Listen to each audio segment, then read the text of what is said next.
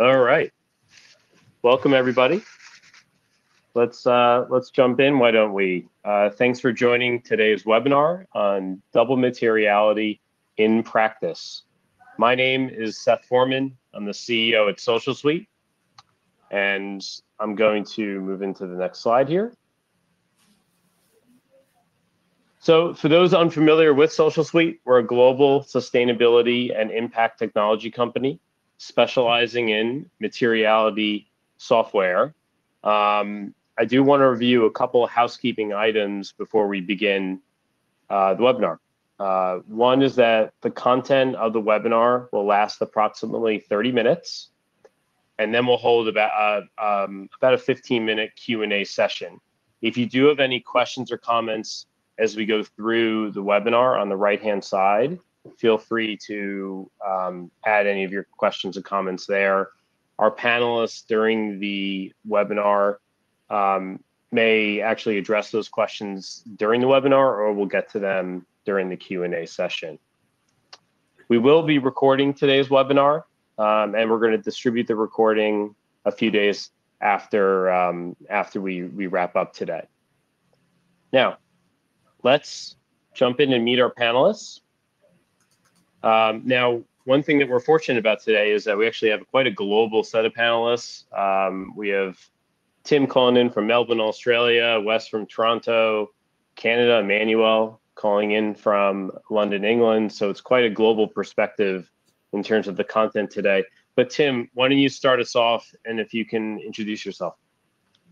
Excellent, thanks, Seth, and welcome everyone. I'm the Chief Impact Officer at Socialsuite, and I've about 15 years experience really working globally with companies large and small on sustainability. And previously we're talking about corporate social responsibility, really in that area, helping companies think about strategy, move that into like a roadmap for what to do to improve your practices, and then understand how can you report it and share that with your stakeholders. So I've been doing that for a long time, and now it's really a pleasure to work with all these companies globally and work with experts as well to bring all that knowledge to a growing body of corporates that really want to better understand how they can improve their sustainability practices. Perfect, thanks, Tim. Over to you, Wes, and Emmanuelle, are you? I don't know if you had connection issues. Yes. You all good? Can everyone hear and see me now? I got booted out You're for good. a moment, but I'm back. Yeah, why don't you keep going, and if you could introduce yourself, then we'll move on to Wes. Yeah, absolutely. Happy to be here. I'm Emmanuelle Palikuca, the head of sustainability advisory with Alliance Advisors. We are a global shareholder engagement, investor intelligence, and corporate advisory firm. So in my role, I lead our sustainability solutions, where we assist companies in developing best practice ESG-related reporting and broader strategies to align with their stakeholder expectations. And over to you, Wes. Great. My name is Wesley Gee. I'm the Chief Sustainability Officer at Works Design. We're a design communications agency based in Toronto.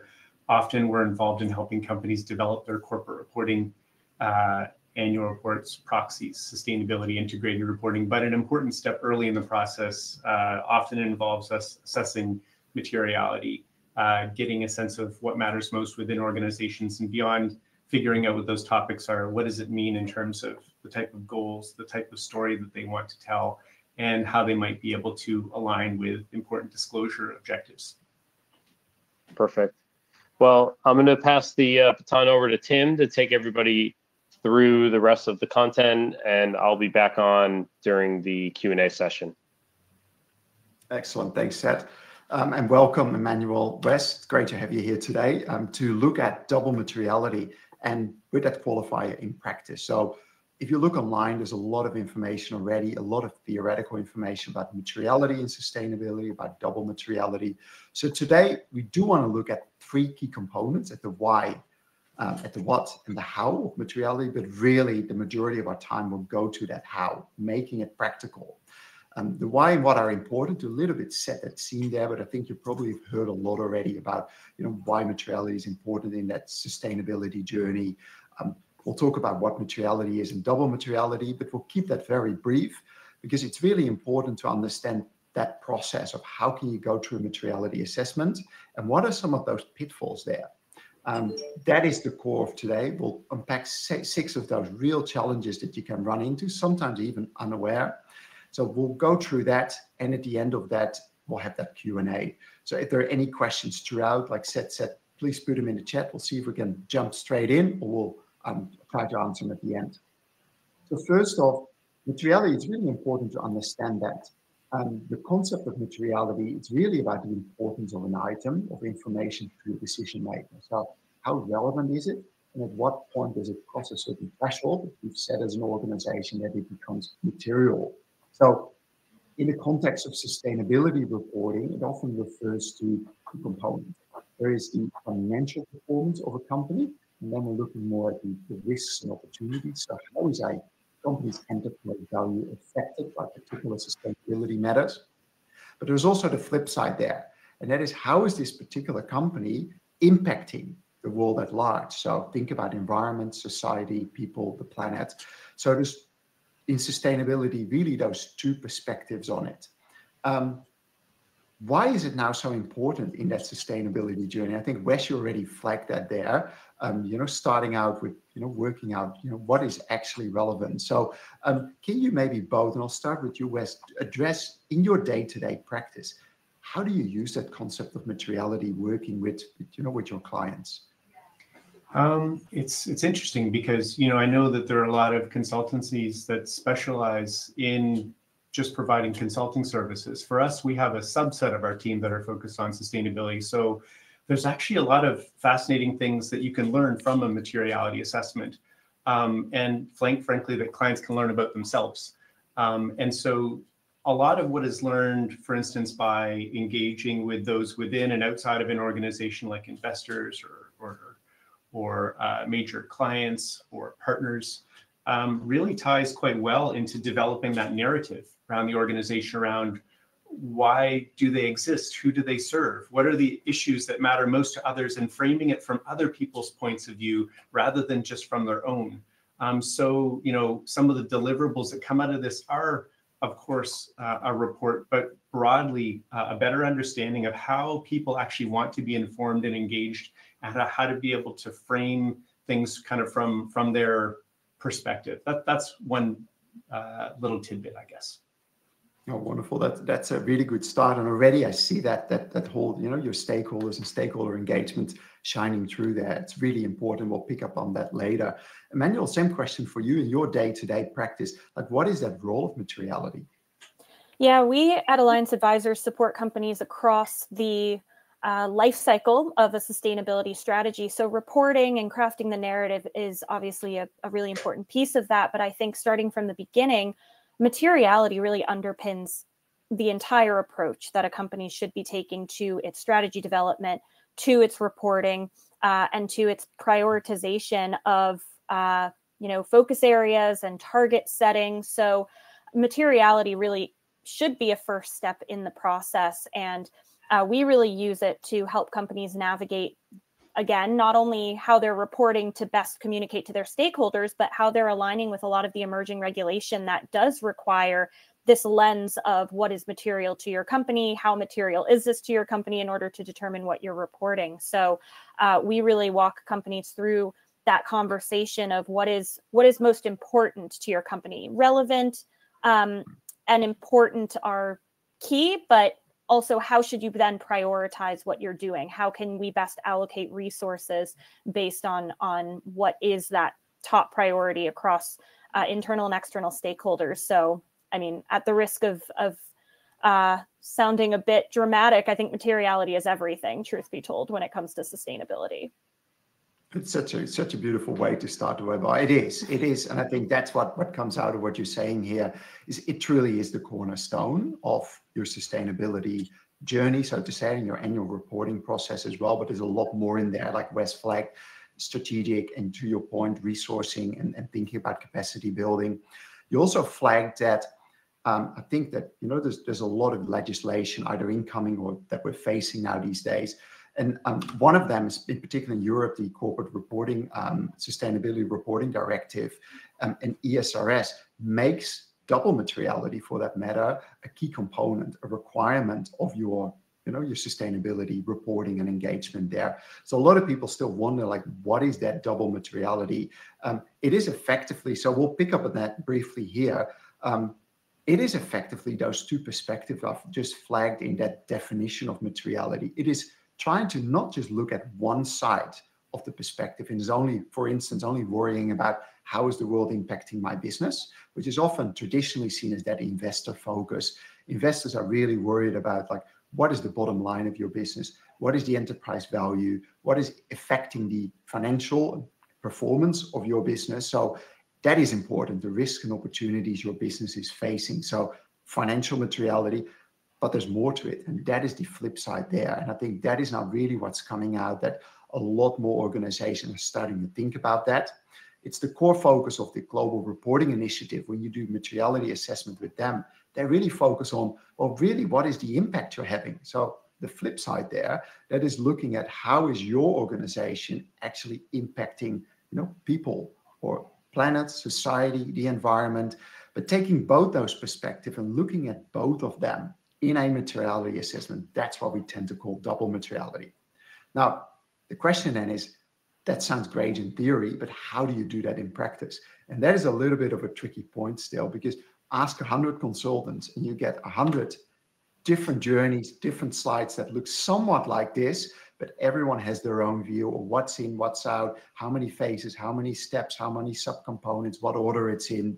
So today, don't want to run you entirely through each key component in here of how we as Socialsuite look at the double materiality assessment at the journey. But what we want to do is bring it back a step and take that step back and think about, yes, you can instrument this in a lot of ways, this journey, but what are some of the key pitfalls that you'll run into one way or another, whether you do that, as the very first thing or as the second part in that journey.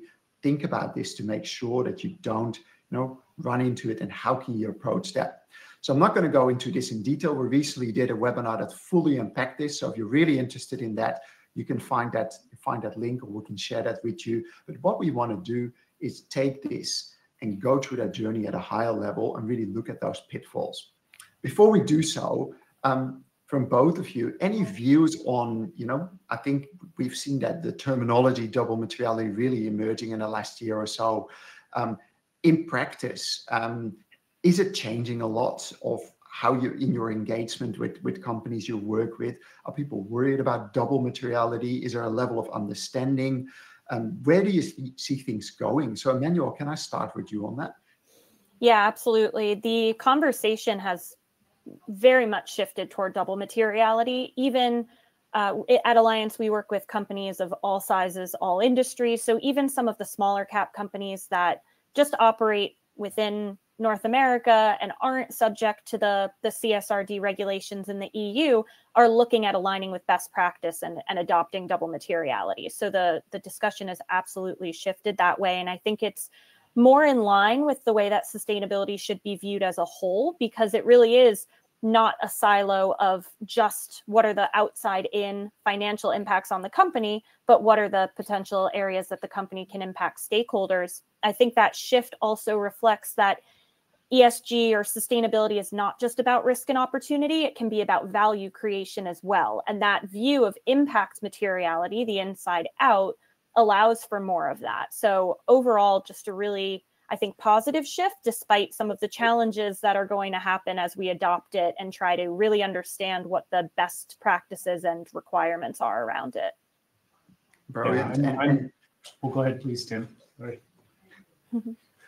I was going to say, just building off of what Emmanuelle was saying, I find that I'm delighted that double materiality is getting us beyond the paradigm of just importance by, getting people to think a bit more specifically about the areas that might significantly impact the company and, where the company can make significant impacts on the communities where they operate and on the environment. Like, impact is one of those, it's a tough concept for people to be able to evaluate, and just definitely not an area that everybody should be asked to comment on, because impact is a hard thing to conceptualize sometimes or to really kind of understand. But it's one that we should start to collectively understand, even if what we currently perceive to be impact is far from perfect.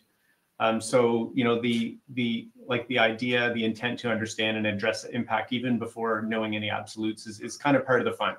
And by focusing on impact, we can make it clear that this undertaking of double materiality is intended to feed into strategic planning and result in focused and likely ambitious outcomes too, so that they're not just focused on how to do a little bit better bit by bit. And I think we'll get into the pitfalls here, but certainly one area is really thinking about what are the goals that you want to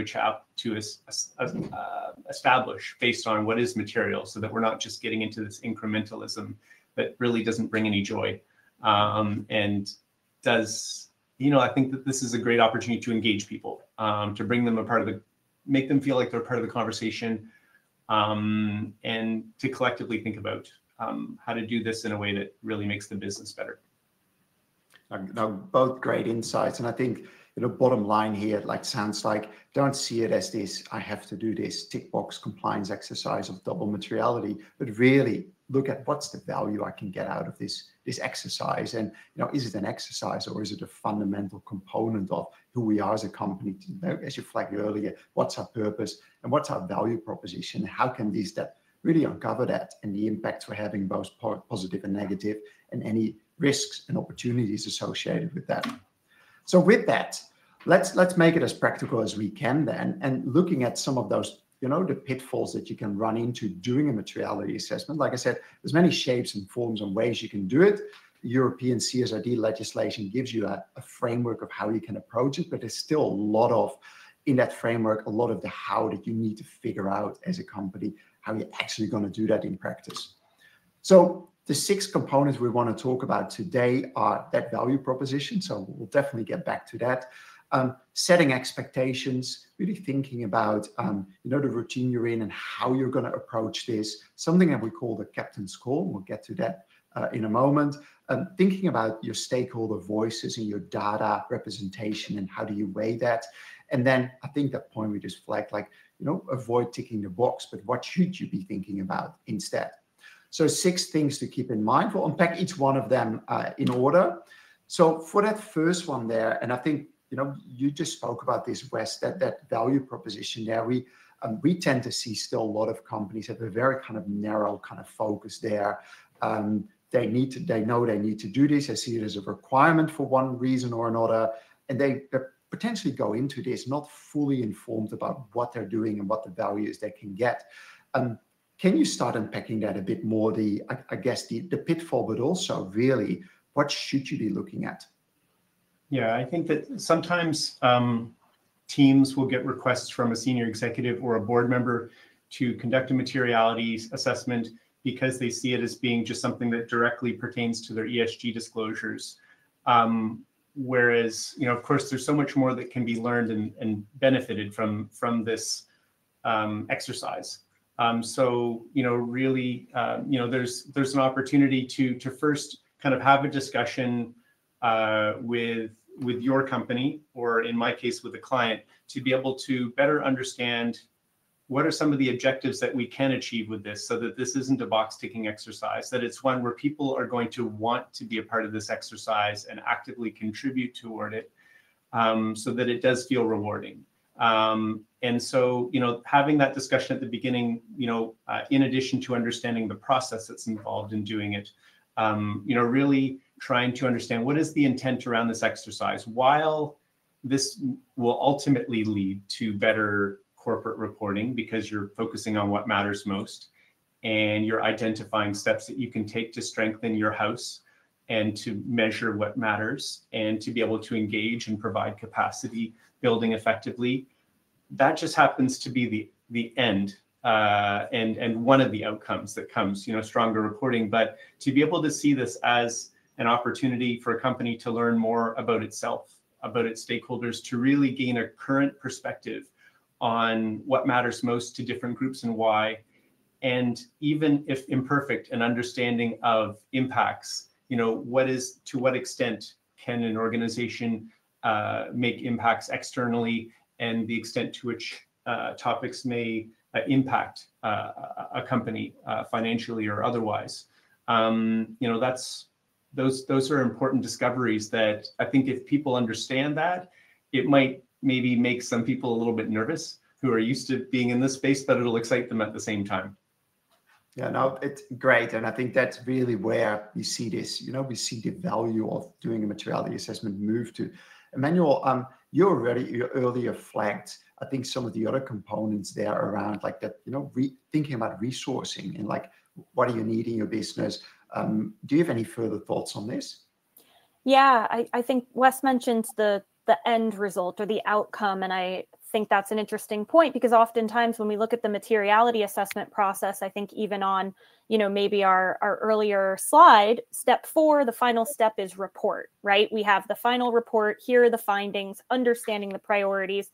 But in some ways, it's actually just the beginning, right? Once the assessment is done, all of the value comes from the validation workshop that's done between either within a company or with a client and their advisor, their consultant, to understand how those findings can feed into target setting, feed into strategy development, and should, again, underpin everything that kind of comes from moving forward. I think just one of the other maybe connected pitfalls to highlight here as we're talking about what happens after the assessment is conducted is also communicating back to your stakeholders. So we often talk about reporting and publishing your report, informing stakeholders through that way.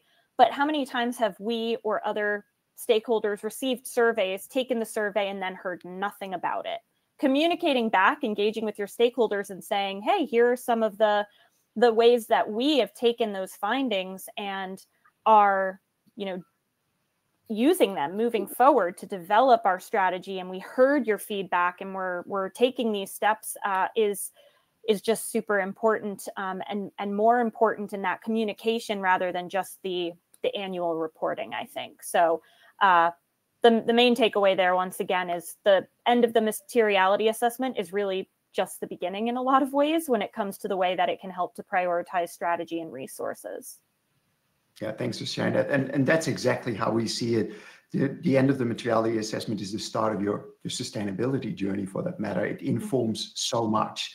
And that's why we really caution people not to see this as an exercise happening in a vacuum that you can shelve and tick the box and say it's done, because you miss out on all the value. You've gone through an exercise, but the real value comes in how are you going to use these insights in all those areas that you both just mentioned.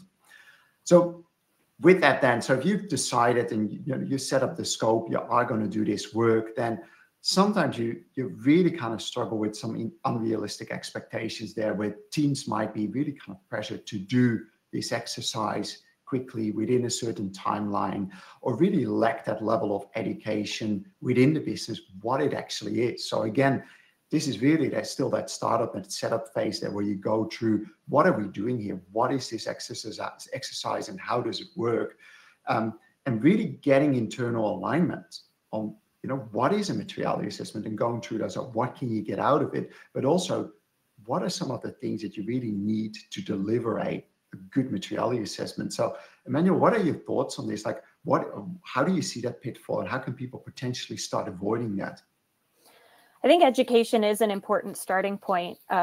Anecdotally, I had a client recently that said our GC wants us to do a materiality assessment before we publish our next report. Can we do that in the next 2 weeks? I was like, maybe not. I don't know that we're going to get the value out of it that we want by rushing that process, but let's talk about it. Let's go back to our GC and explain why we can't do it and why it's not going to suit you to try to rush this process, because it's not a check the box exercise. So I think that is so crucial in getting that alignment, getting that buy-in. And then one of the other things, just in terms of timing, is not rushing through the beginning. I think setting that framework is so important from the get-go. And one of our items here is, involving executives and other experts to validate topics. What you choose to assess through the materiality assessment process should take a fairly decent amount of time. It's not just pulling a few topics. And this is really an area where CSRD has even more clearly defined what that process looks like. Matching up some of the topics that you're assessing with the ESRS standards is a fundamental part of a double materiality assessment. So that requires a lot of work to define the topics, the subtopics, how you are actually defining them, not just identifying them. So taking your time at the beginning to ensure that you're setting yourself up for success is such an important part of the process. You can't rush into it. Otherwise, it won't create the value that you want it to. Wes, thoughts on this as well? Yeah, I guess, when you get these asks that are coming from up high for a double materiality assessment, I think it is that education component is important. So it's like just kind of making sure they have an understanding of what is involved in actually doing this and the type of information that's important to gather, both, let's call it objective and subjective information. And after explaining that, do they still want to do a double materiality assessment? Because this is, not for the faint of heart. I would say I'm really grateful that there's guidance from organizations like EFRAG. To my knowledge, the first really comprehensive breakdown of how one would do this type of assessment. And I would think of it as guidance rather than thou must follow the letter of the law of EFRAG. But I'm happy to see that there is that type of guidance that is in place that people can see and essentially align to. But perhaps in some cases to kind of pick the things that they believe that they can accomplish rather than doing every single aspect of it. And then after that, really walking through from a timing standpoint, okay, this is roughly how long it's going to take. If we're thinking about process in terms of identify, prioritize, validate, for instance, these are what we suggest as the steps, how we might choose to do an industry analysis, how we might choose to engage with others through different tactics and timing. And to understand, as Emmanuelle said, this is not a 2-week process. It's probably somewhere closer to 3 to 4 months, for instance, sometimes even longer, depending on the complexity of the organization, how far we want to get into, for instance, regionally significant issues versus something that's really for the organization as a whole. And one thing a little bit different to think about is, for organizations that don't yet have a sustainability report or a disclosure, they might want to think about actually creating a report first before doing their first materiality assessment. And the reason why I suggest that is that that way people, like stakeholders who you're engaging, are going to have a frame of reference. They're going to have a general understanding of what are some of the things that you do seem to be doing or focused on or committed to, so that when they are being asked to comment on the extent to which you're addressing different issues or around the relative impact of certain areas, then they might be able to actually have something like that of a reference point. So those are a few. Thanks for sharing that. And I think so really these first 2 pitfalls are really demonstrating that there's a lot happening in that early phase. Really think about the value proposition, getting the right team in place. And I think in that first phase is what's thinking about, like, how are we going to go about this? And I think to your point, there's some good guidance now out there, relatively new still. There's still a lot of, like, the world is still figuring out how to do this in practice, run a good double materiality assessment. No one has like fully nailed it yet, I believe, but like there's some good examples emerging, but there's still a lot of like more, let's say, traditionally focused ways of doing this, just looking at what is important, asking stakeholders pretty simple questions, just, rank the topics and that's the end of it. So I think it's really important here that you think about how we're going to do this rather than just relying on, a third party that says, oh, we've got, a way that we've been doing for 20 years, that should be right. Do you see that move here, Wes, in your practice? Is there a clear kind of, you see a clear line now where there's an old approach and a new approach, or is that really kind of merging and evolving over time? It depends on what an organization's done before, but yeah, there is more or less kind of like an old approach and a new approach. Like I really hope that there are some questions that were asked previously that we can also ask again to see if there are some changes over time. But I think we have to make sure that we're not taking the lazy approach of just kind of doing a slightly better version this coming year if it is really important to the organization that focuses on a double materiality, and to be able to gain access to information that maybe we didn't have access to before. You know, certain resources beyond an MD&A publicly available list of broad risks, but to be able to access a risk registry, for instance, that may give a sense of when it, you know, in terms of traditional materiality, let's say, what are some topics that have been identified and evaluated based on the probability of negative events, the severity of them. So, you know, companies aren't always willing to share that kind of stuff because that's, you know, that's inside baseball, especially for large multinational organizations. So that's it is quite different, and having that level of education and securing that level of willingness to be able to pursue double materiality in a certain way is really important to secure early on. Otherwise, you might really face some challenges down the road because of a misunderstanding. Yeah. Other component that there's a lot of questions around always is around stakeholder engagement. How do you do that, and mostly when do you do that? And I think there's a little bit of, you know, thinking around that, different views on that. I found it quite surprising that it's not highly emphasized in the CSRD and ESRS kind of, you know, approach to double materiality. It's flagged. Apparently there was some internal disagreement about how to do that, so they pushed it back now to companies to work out. So Emmanuelle, what are some of your thoughts around stakeholder engagement in that process going forward towards doing double materiality assessments? Yeah, I was going to mention when we were talking about the EFRAG or AFRAG, however you pronounce it, guidance earlier, that while it is kind of the most comprehensive view that we have to date, there's still a lot of questions that it leaves. They mention that you should engage stakeholders, but doesn't necessarily define who. Impact versus financial materiality is defined, but we're not really told how we ask those questions or how we parse out financial versus impact materiality in our surveys or in our interviews with stakeholders. So that's really where a lot of the challenges for navigating this comes up. I think in terms of stakeholder engagement, it's a best practice that all companies should be doing. Again, at Alliance Advisors, we support companies with their shareholder engagement, both during their annual meeting and off season. And we talk about the importance of building those relationships, but that isn't limited to shareholders. That is extended to stakeholders, and having this process be a really key tool for engaging with stakeholders it's just a great opportunity to have that time of year or time every couple of years where you do reach out and you know, engage with stakeholders. And so that point we have here about considering using surveys and interviews.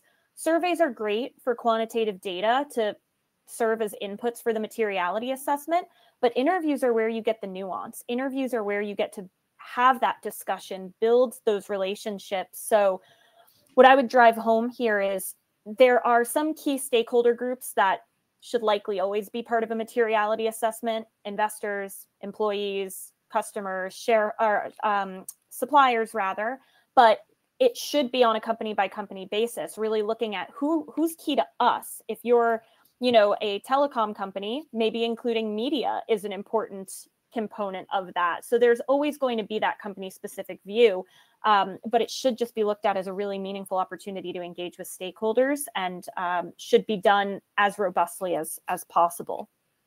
Yeah, I think that we should really make sure that there's a certain amount of stakeholder mapping at the beginning. Yeah. So that companies will be able to evaluate stakeholder groups based on the extent to which they may be impacted by the company, the extent to which they may be they may influence a company. And this is a practical point, but if you're actually trying to reach out to different organizations or groups, like identifying more than one person within those organizations, because odds are somebody's on holiday, somebody's busy, you know, odds are it's better to get 2 responses from an organization rather than none. But I agree with Emmanuelle, like surveys kind of give you the what, and the interviews kind of give you the why and the how. And it really helps to kind of get into an understanding of like, what are some potential next steps? Why is it that you believe that this organization is underperforming compared to its peers. Now, that's not a materiality question, but while you do have their attention, you should be asking certain questions like that to gain a sense of reputation, let's say. Yeah, I guess those are a few thoughts around this. I guess the other thing as well is I'm actually kind of happy that FREG or EFREG doesn't tell you what questions to ask, because I really don't want a standard setter to be trying to put things into plain English. That's not their job. It's their job to provide technical language, and I would rather be the consultant, or if I'm an in-house, to be crafting questions based on how I feel like I can connect to others. As long as I'm being really clear about what I'm trying to get them to respond to with respect to impact, or in defining certain terms that I'm identifying at the early stage that ultimately are kind of going through that funnel. Yeah, no, thanks for that. And I think what we see here is that whole stakeholder engagement component is really important. And I would really stress to make sure that it's across the entire process, that you don't just allocate a small component where you go out and do a few surveys or interviews, but think about, stakeholders are internal as well, and make sure you take your, cross-sectional team of people that work with you on this exercise from that starting point that we spoke about earlier, all the way through. So really engage, and don't be the Lone Ranger running the materiality assessment, but really see your internal team as your key stakeholders as well. Tim, I just wanted to add one very small point too, because I mean, one learning point from earlier materiality assessments is companies often get really pumped about engaging with quote unquote experts. And I feel like that's a pitfall. And it was a point that was made in there just because sometimes it's just really cool to reach out to an expert for their opinion on something, but they may actually know very little about your organization or have any vested interest in the success of it. So I would minimize the number of quote unquote experts you're reaching out to, unless you already have a relationship or they're already known to have an understanding about your organization. Otherwise, they don't really have skin in the game. And you might hear a lot of cool stuff, but it may not be contextually relevant to your company. Sorry, I'll let you go. No, great. That is a really key point. And it's actually an interesting bridge to this next point, which is actually the flip side of that.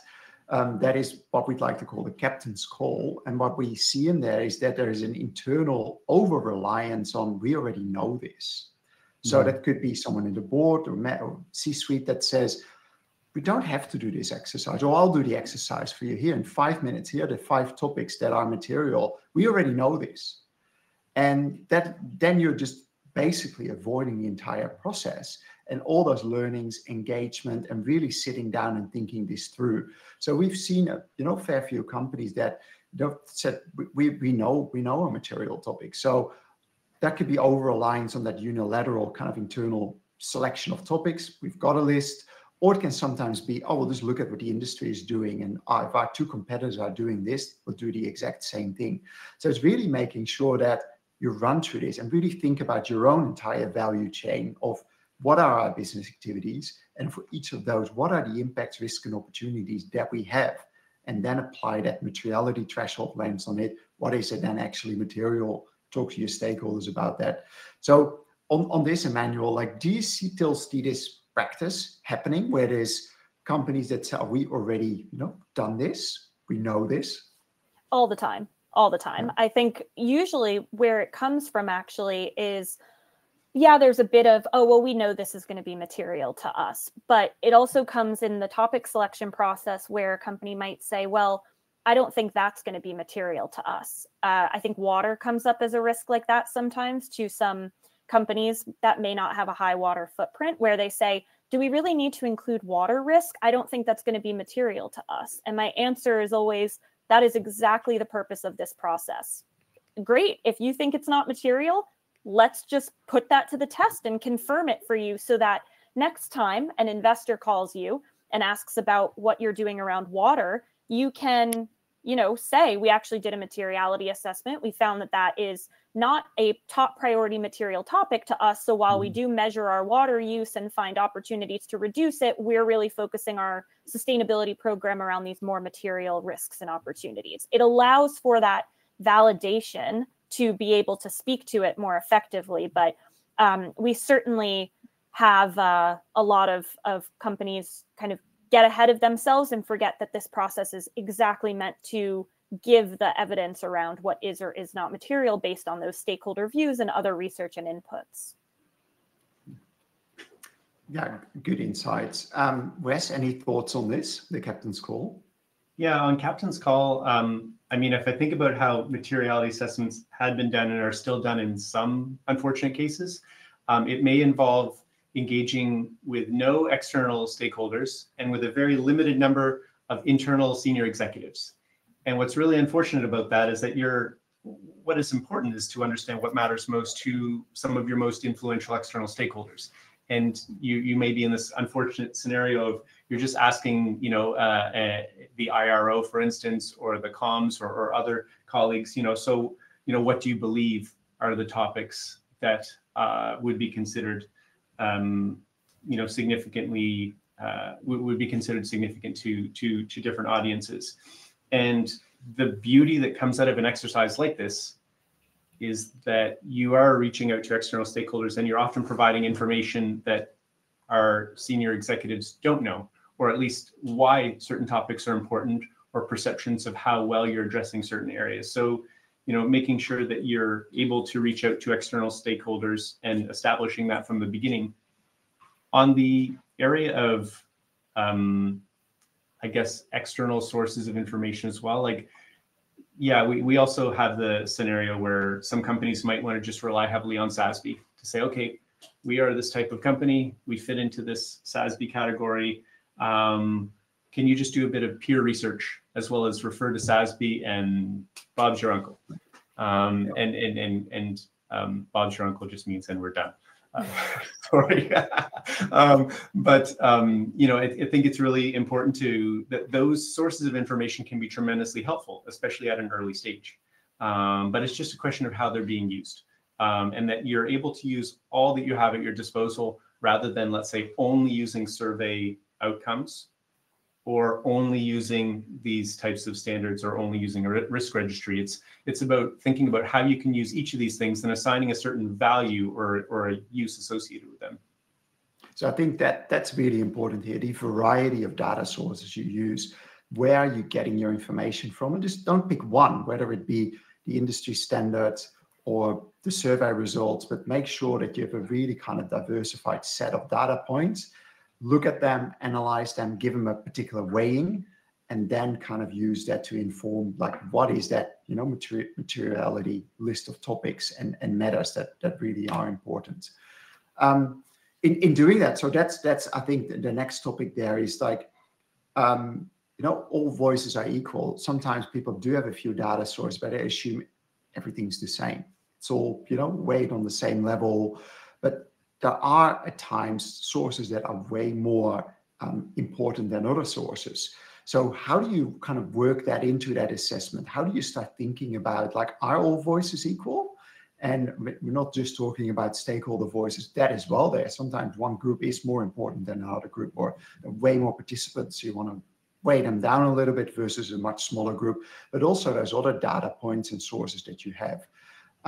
Wes, any thoughts on that? Like how to deal with that, you know, that equality of voices? Where it says like all voices are equal, that should have a question mark after it, I think, because it's an unpopular thing to say, but no, not all voices are equal. There are some stakeholder groups or organizations themselves that are more influential than others that carry greater weight. If there's an organization that owns 5% of your company, which is a lot, versus, let's say, a charitable organization that you partner with on a local initiative, those may be both organizations that are really worthwhile to engage with to gain valuable feedback. But I think through, you know, and it's a bit of a plug to Socialsuite, but, you know, like through softwares like this, you're able to weight the value of different stakeholder groups into the equation and to be able to think about, maybe that weighting might change based ultimately on your response rate. But rather than just having everybody lumped into the same bucket, that really doesn't make sense, and it's not going to give you very good data. So I think that it is important to have that uncomfortable but real conversation early on about how we're going to engage with and weigh different groups, and just really leaning heavily on those high influence, high impact kind of stakeholder groups, And I guess at the same time, the value of that data from stakeholders is value, but so is, as I mentioned before, how we might incorporate the topics that are raised from other exercises, like one's risk registry and even incorporating SASB. I'm going to jump to the next and final pitfall here, Emmanuelle. I'm just looking at, keep an eye on the time here. So that final one, I think this is a little bit kind of circle round here, tick box exercise there where, people just want to get it done and they make it really kind of operate in almost like in a vacuum, get it done. So how do you make sure that everyone fully understands that? I think to your point that the exercise is only the starting point. So how do you get like really important things like executives and board around the notion that this is just not a compliance exercise. This is something that really should help us set ambitious goals. So to your earlier point, like having that validation workshop, how do you get people's heads around that? And how do you start planning and making sure that you really maximize the value from your materiality assessment? Yeah, I think earlier, Wes said that a materiality assessment might take 2 to 3 months. Let's say that's the case. In reality, this entire process should be at least 6 months because there's a level of education and laying the groundwork and buy-in that needs to happen ahead of the assessment, really setting expectations, bringing everyone together, helping everybody understand what is this process, what are we trying to get out of it, to set yourself up for success for the process. And then, of course, in that end piece of what do we do with the findings now, I think this does really summarize everything that we've talked about throughout this conversation. But the other piece I would just add is, like everything with sustainability, this is a cross-functional exercise. It requires input from all members across the organization. If we're engaging with suppliers, we need the help of supply chain and procurement. If we're engaging with customers, we need the help of sales or relationship managers. We need IR. We really need everybody to be on the same page. So really, again, taking your time to ensure that everybody has their questions answered, feels comfortable with the process, understands what's expected of them as part of this process, helps for a really meaningful and impactful assessment that produces the results that you want in the end. A very good point. And I think that is the key there, is really making sure that from the start, everyone is on board and you're really driving that internal education and often change management as well. If you've never done a materiality assessment or really getting everyone on board, it's very important. So what we've done here is just like summarize what we've just gone through here on one slide. I'm going to invite, while we look at that, invite Seth back. I've gone a little bit over time there, and I've seen there's a lot of questions. So I'll ask Seth to join us and see if there's any particular questions we'll pick up now, or we might have to come back by email on some of those questions.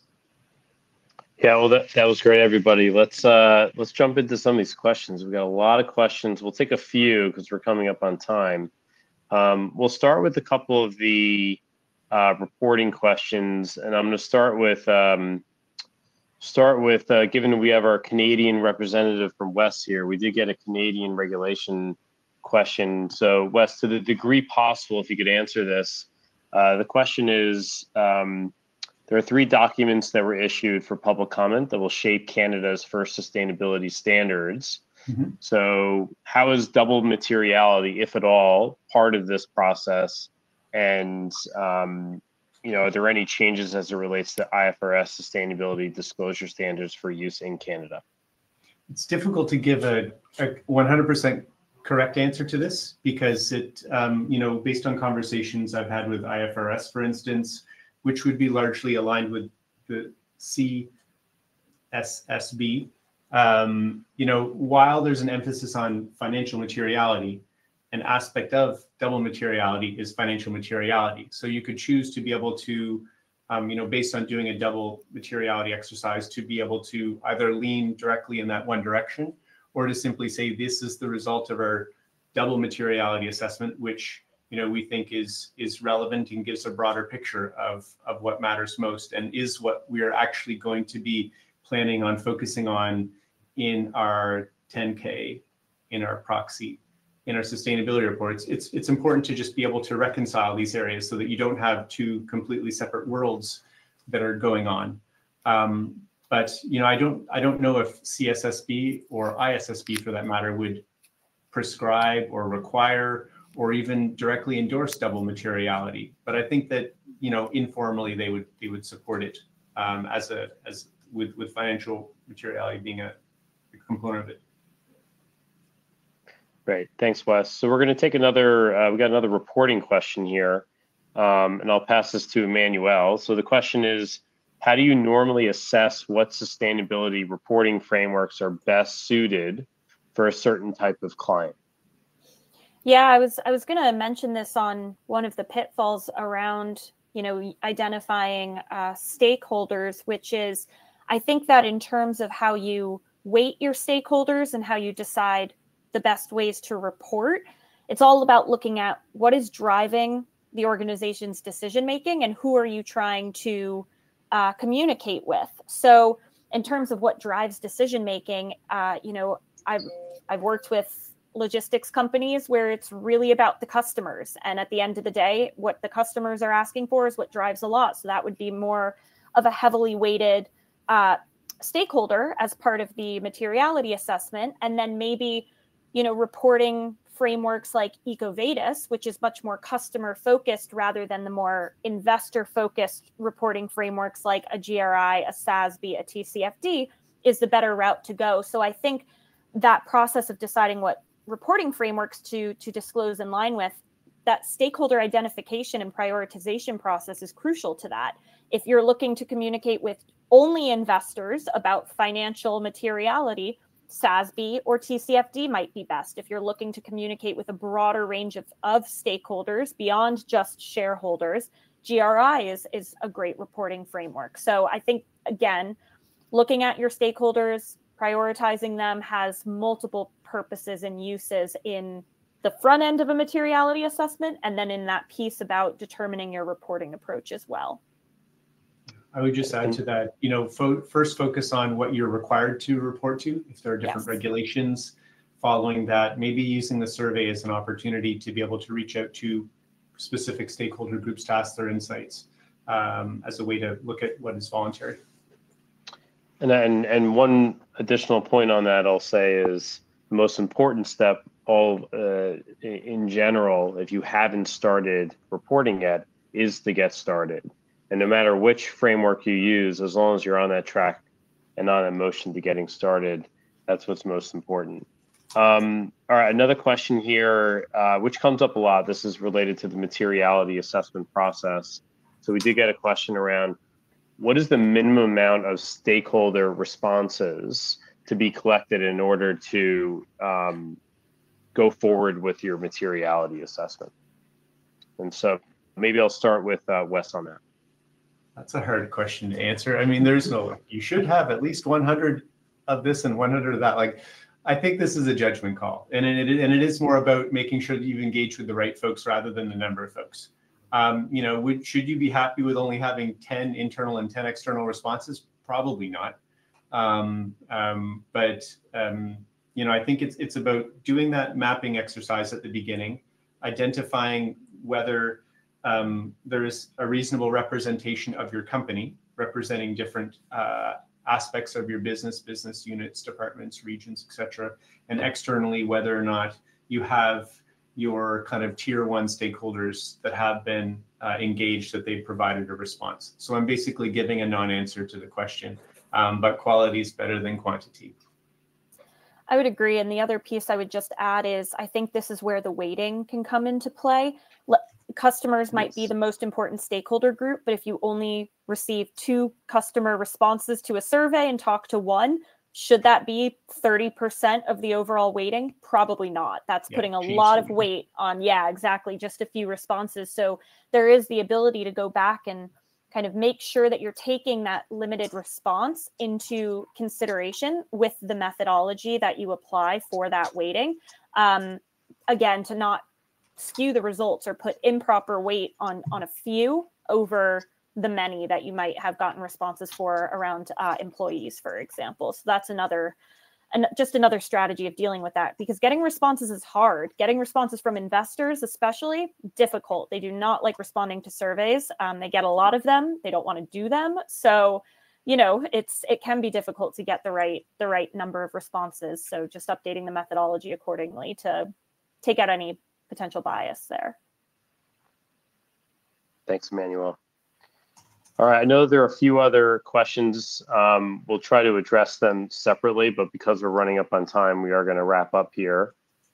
So again, thank you everybody for attending today's webinar. The recording will be distributed to the attendees on the call, so please look out for that email after the fact.